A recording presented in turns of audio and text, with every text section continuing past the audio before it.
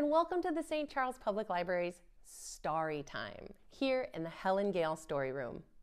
I'm Miss Amelia, and tonight our theme is flowers. So let's go ahead and get started and sing our hello song. Ready? You say hello, and I'll say hello, and we'll say hello together. You say hello, and I'll say hello in warm or wintry weather. Ready for the second verse?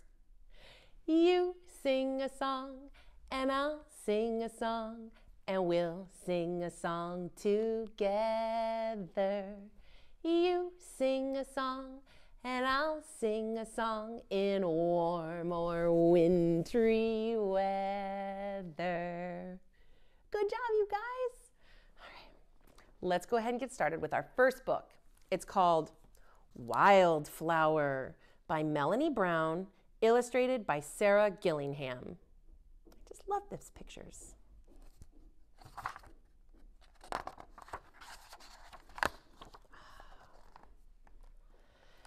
Daisy had just bloomed, and it felt good to open her petals and turn to the sun.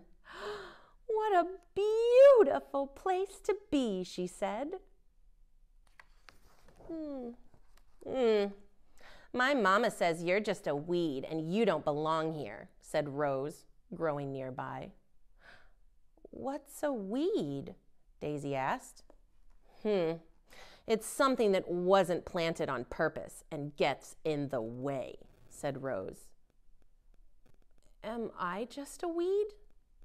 Oh, yes, indeed. Daisy felt her head droop a little. Why did it matter if she was planted or not? There was plenty of space in this garden. Why are you here? Daisy asked Rose. Oh, isn't it obvious? I smell and look amazing, replied Rose.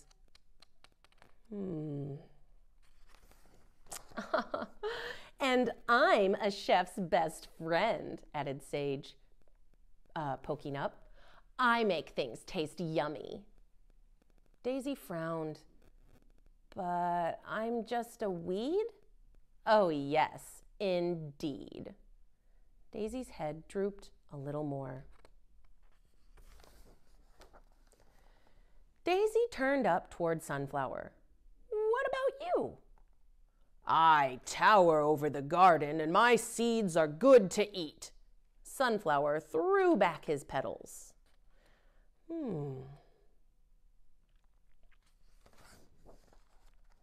Yes, important plants only, Chamomile chimed in. Like me, my flowers make a soothing tea that can help people sleep. Wow, Daisy replied. So I'm really just a weed? Oh, yes, indeed. Daisy drooped completely.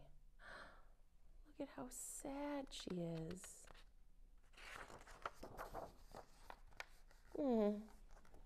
Strawberry Flower smiled at Daisy. Well, I'm sure weeds are good for something. Thank you, said Daisy. Why are you here? She added. I feed people, Strawberry Flower explained humbly.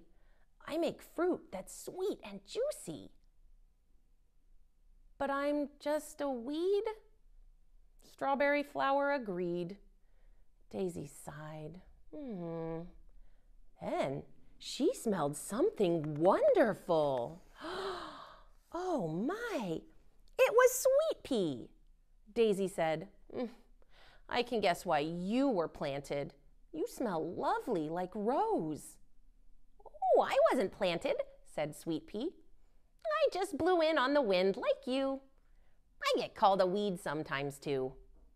Really? Some call you a weed? Oh, yes, indeed. Daisy stretched up just a little bit. Another plant was sneaking over the fence. What's your name? Asked Daisy. Who? Me? I'm Blackberry Vine, and I'm often called a weed, especially when I creep into gardens. But I make delicious berries. What about me? Asked Clover. My roots carefully gather food to help other plants grow, but most still call me a weed.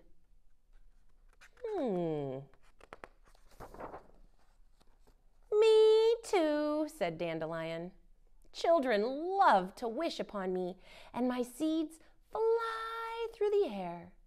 You and I, we're wildflowers, and that means we can grow wherever the wind takes us.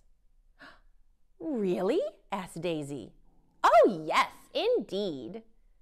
Daisy stretched up even more. Look at how tall she's getting. Then Daisy heard Rose say, "There's a weed in my sunshine." Rose was glaring up at a tall new flower that Daisy had never seen before. "A weed?" said the new flower meekly. "Oh, there's more than enough sunshine for everyone, Rose," Daisy said. "Every plant I met today is special and belongs here, no matter what we call them." That's a good point, Daisy. It's a butterfly weed. It's called milkweed. "Hello, I'm Daisy, and I'm a wildflower. Welcome to our garden. It's a beautiful place to be." They're shaking leaves.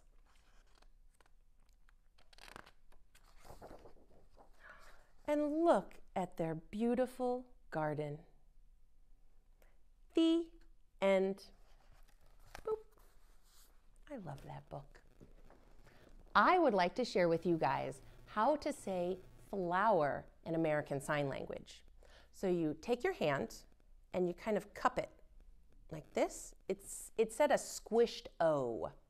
So you put all your fingers on your thumb and you go from one cheek to the other. Go boop, boop. That means flower. And they said you could go left to right or right to left. It means the same thing, no matter which way you do it. So flower. Put your hands together like this and you touch your cheek. Flower. Good job, you guys. Right, it's time for our last book. This one's called My Garden by Kevin Henkes. Oh, they had some pretty pictures in this book.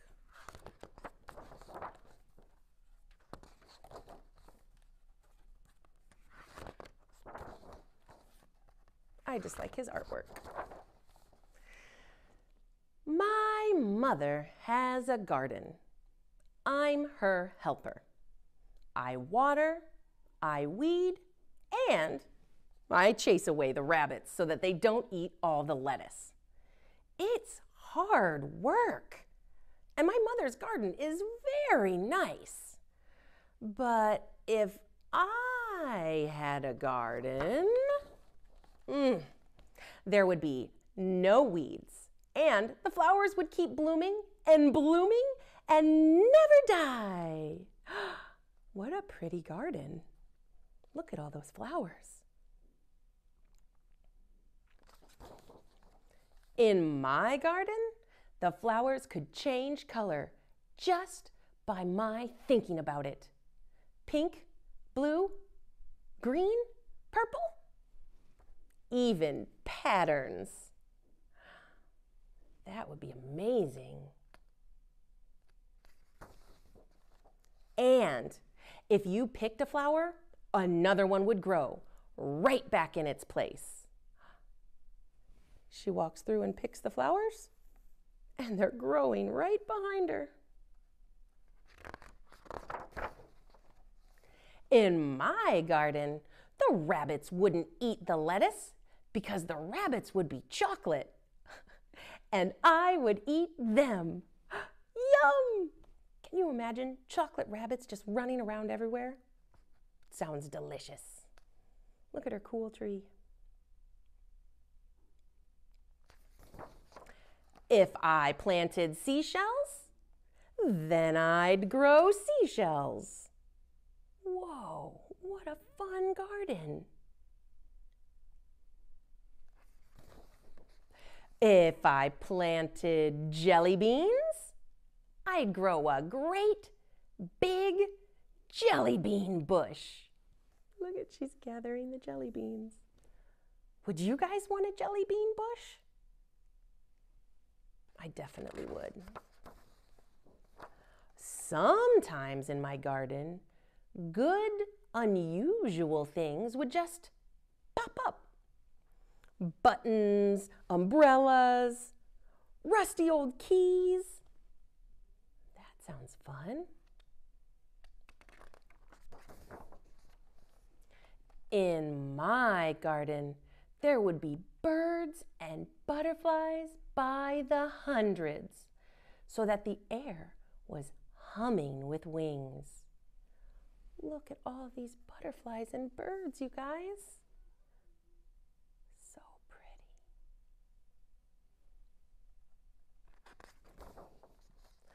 The tomatoes would be as big as beach balls, and the carrots would be invisible, because I don't like carrots. But I like tomatoes. I want a giant tomato. Biggest ever. At night, the morning glories would stay open, shining like stars. And the strawberries would glow like lanterns.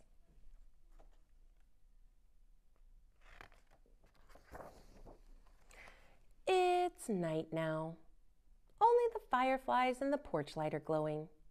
Before bed, I take one seashell from the shelf in my room and I go to the garden. I poke the seashell into the ground. Who knows what might happen? I cover it up with dirt and pat down the dirt with my foot. "What are you doing?" asks my mother. "Oh, nothing," I say. "Just working in the garden." And look what's happening. Her seashell is growing roots. The end. Oh, planting one last thing before going to bed. I love working in the garden. But it's time to say good night. Would you guys like to sing the goodbye song with me? Twinkle, twinkle, little star, how I wonder what you are. Up above the world so high, like a diamond in the sky. Twinkle, twinkle, little star, how I wonder what you are. Everyone give yourself a big hug. Night-night, sweet dreams. We'll see you next time.